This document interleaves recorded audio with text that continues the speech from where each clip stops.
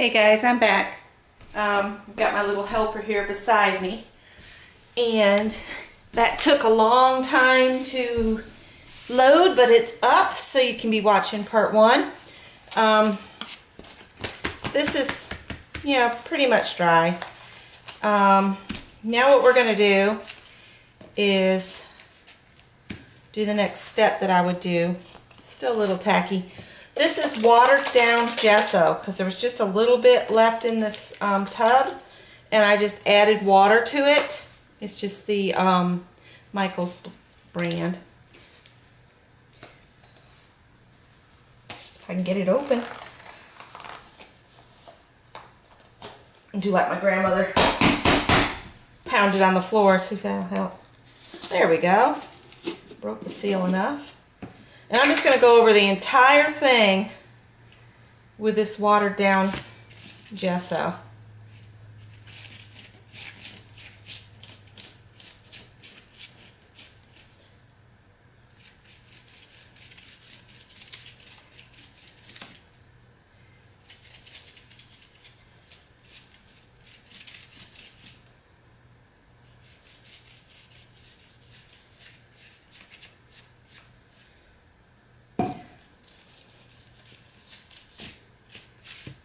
Whoops.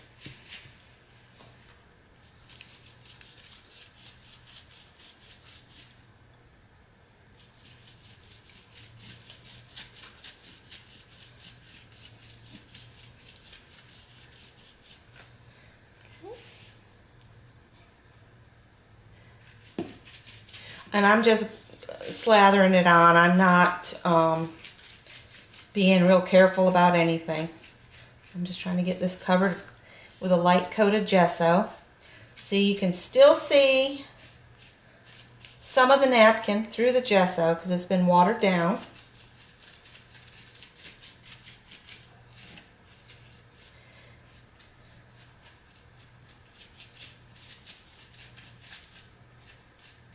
All right.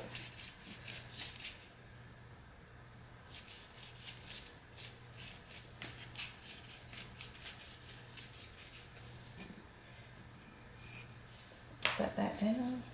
And now I am going to use the heat tool.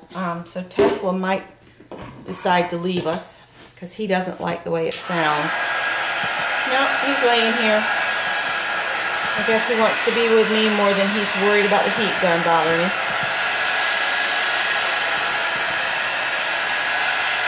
Let me go around the camera thing here so I quit bumping it. And I've got a selection of paints over here. I just tried to grab some paints that were in the napkins so I can pull those colors back to the front some. And I'm just going to apply paint randomly. And I'm not going to be real concerned about creating a pattern or any of that. We're just adding the color.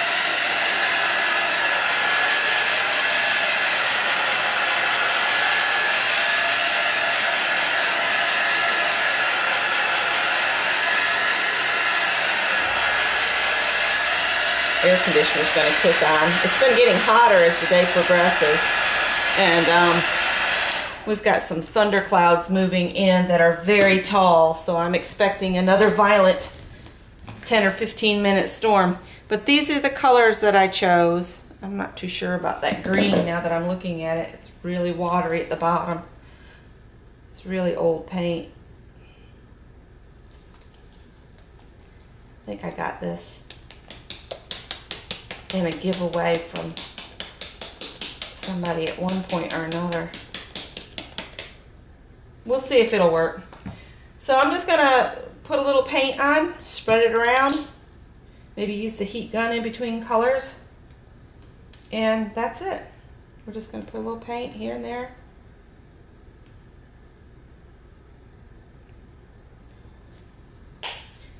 And I'm not real concerned about how thick or thin it is. I mainly just want to just squish some color on.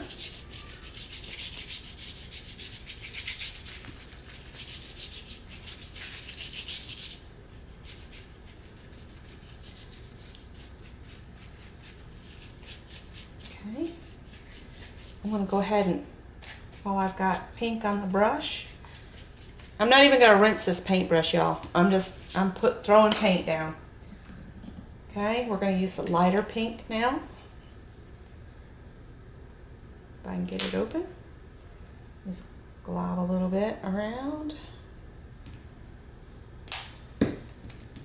And we'll spread it here and there. Trying not to cover too much of my original pink.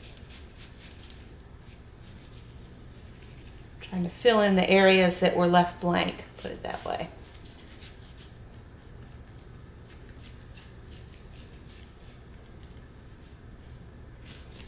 I just call this playing in the paint, and just have fun. Pretend you're a kid and you're like 4 years old and you're in your mom's paints. That's how I look at this as part of this. There's no planning to it in my brain at all. I just spread it out. So now we've got the pink on there. I'm just going to set the brush aside. I'll clean the brush when I'm done with all of the paint. I just want to get this dry just a little bit so it doesn't blend a lot with the next color I'm going to throw on here.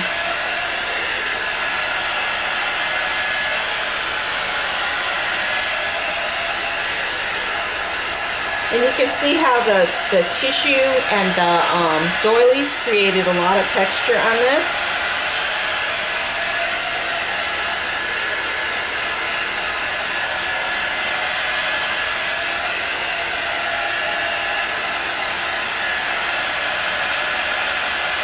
Alright, good enough, good enough.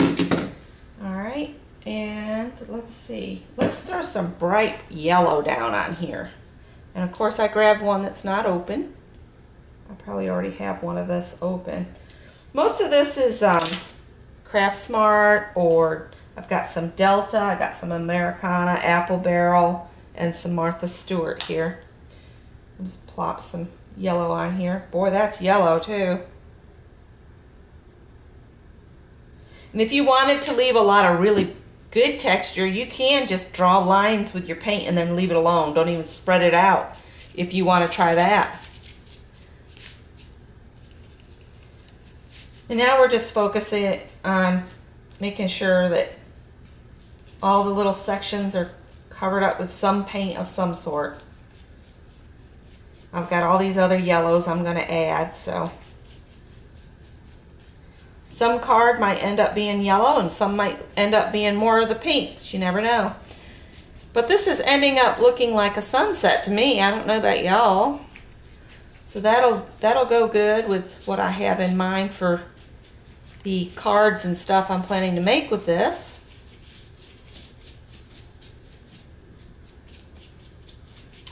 Now we'll just grab another yellow. This is an Americana lemon color. And we'll just blop it here and there.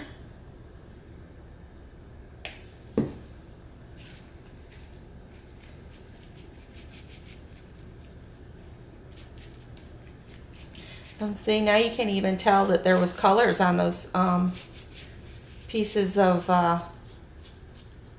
you know, the stuff I had punched out. I promise y'all, this is going to be really cool.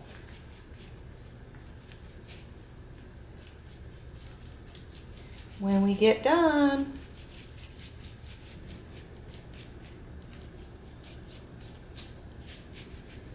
And believe me, it'll be looking unique to that. I think this yellow and this yellow are the same. Nope, that was a bright yellow. This is just a yellow, period. And see, now you can't even see the napkins. There are some dark places where the green from the napkin is coming up through. Let's put some of this over here.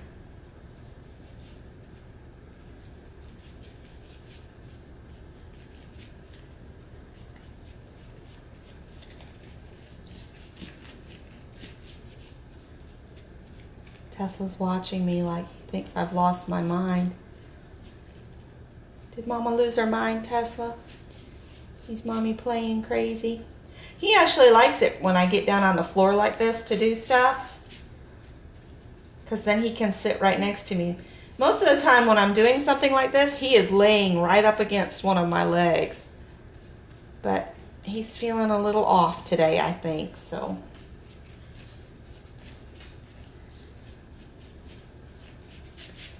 Pretty cool looking background, huh? Let's dry it a little bit, and we'll add the pale, pale yellow and some of this maize color.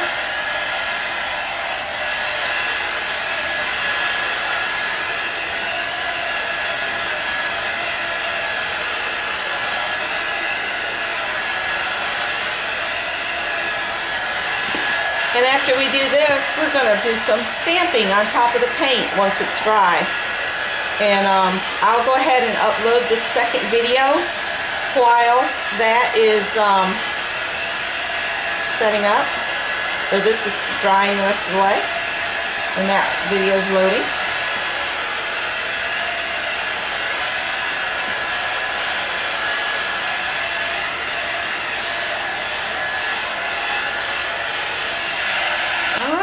Now, if you want to, let me see if I can grab this piece of paper that's over here.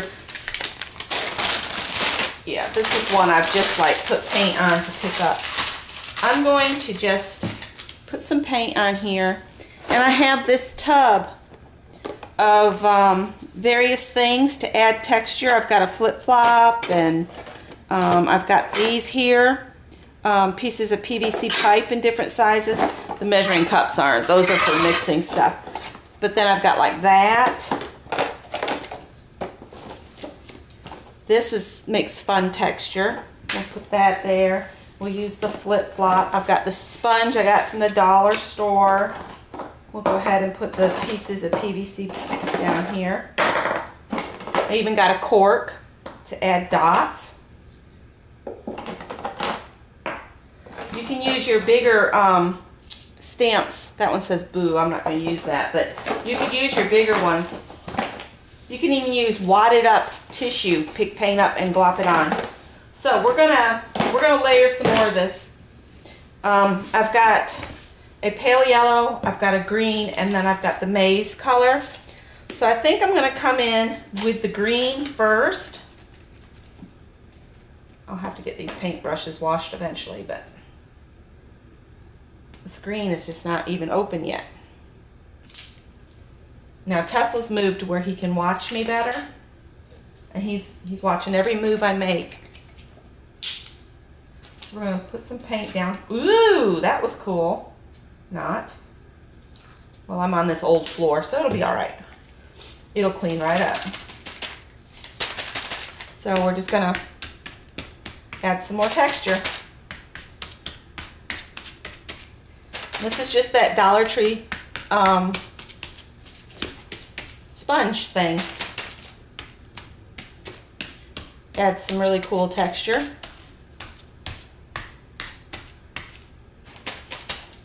And if you wanted to also, if you want that napkin to be more prominent again, get another napkin and layer it on top of the color.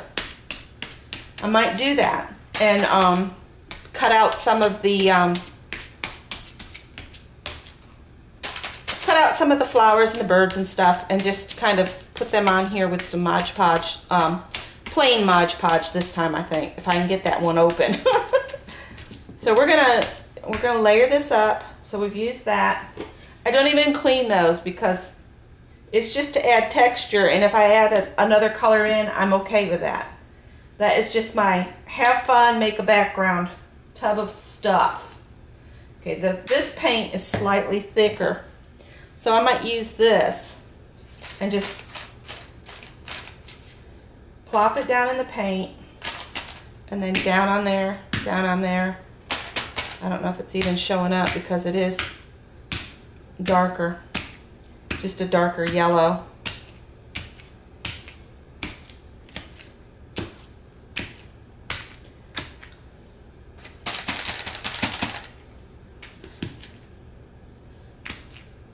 To me, this is all about having fun and making a mess, and I'm okay with that.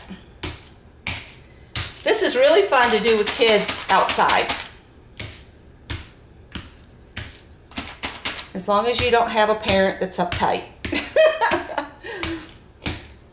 I like kids to have fun. When I'm working with smaller children, I'll just get some of Scott's old shirts, turn them so that they button down the back of the kid, roll the sleeves up, and they are covered from wrist to shoulder and their entire front because his shirts are long. Just an FYI. Now, we've used the green. We've got this light green. I mean, not green. Yellow. And I'm going to do something. I've got this strip here that I punched a row of ovals out. I'm going to use it as a stencil. So I'm going to fold my piece of scrap paper here. And we'll just use this brush that we had gesso on. Just put some of that down onto that scratch paper. I'm going to take this pale, pale yellow from Martha Stewart. And I'm just going to load my sponge up on one side like that. And I'm going to use this and just pounce this on.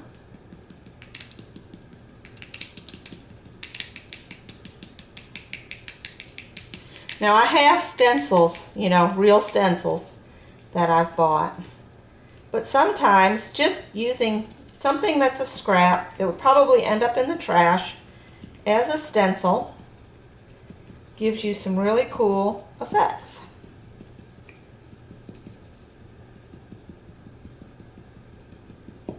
So we'll pull that up. See, you got some circles. I'll go this way with it this time. Load back up with some more paint. And we'll go back in. And you don't want to brush it because that'll push it up under the edge of this. And this is just paper, so get some more paint.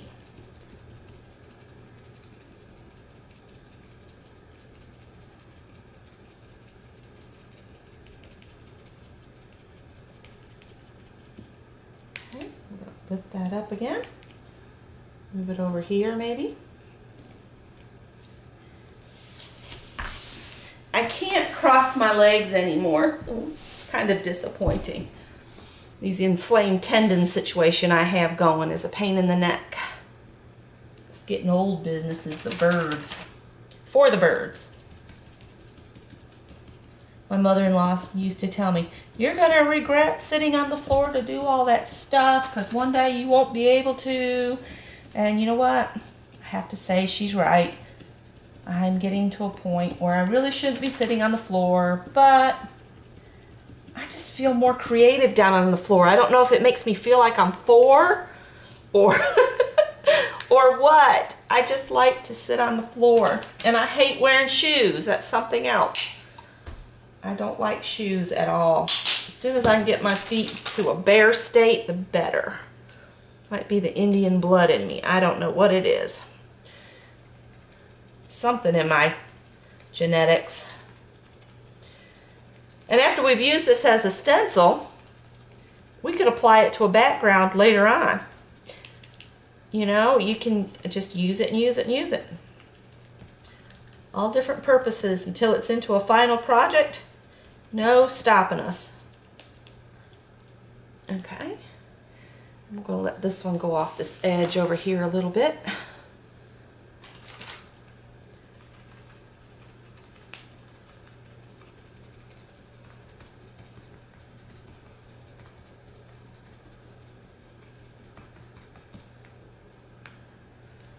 Maybe this way here. It's getting kind of soggy. That's the downside of using your paper from your punches. The paper does get soggy almost before you finish using it. So now we've added some ovals. Well, let's see. I've still got some yellow paint. Whoops, the flip-flop wants in on the action, but I'm not ready to use that. I've got this one with butterflies. So maybe we'll just, in the middle here, stick some of these butterflies down, a couple of them here. We'll stick some butterflies there. And I'm just going to use the 2 that are down here at this end. Maybe down here. Stick a butterfly there.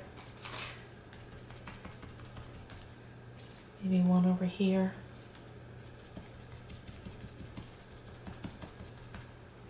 I'm trying to do this quickly so I don't have these videos like hours long on y'all.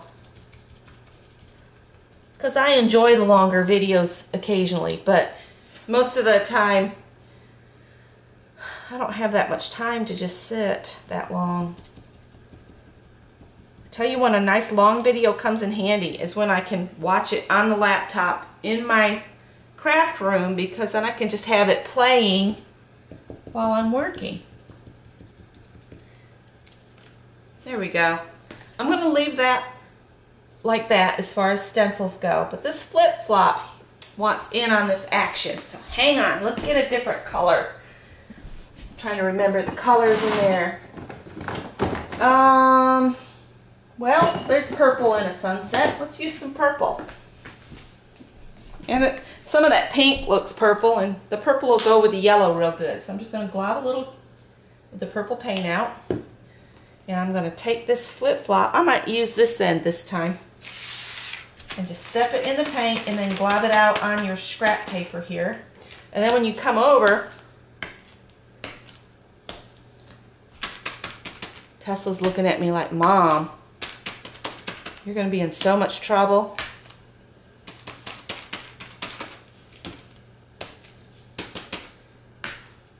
One cool background coming up.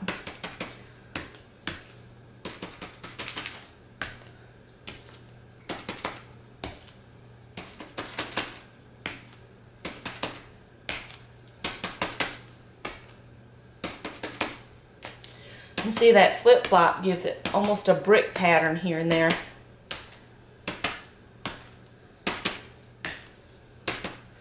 All right, I'm going to leave this and let it dry while this one uploads, and then we'll come back and I'll get some of my larger rubber stamps out and some, what kind of ink should we use? I don't want to pitch that. We'll use StazOn, I guess, in black. So I'll be back. Thanks for watching. Bye.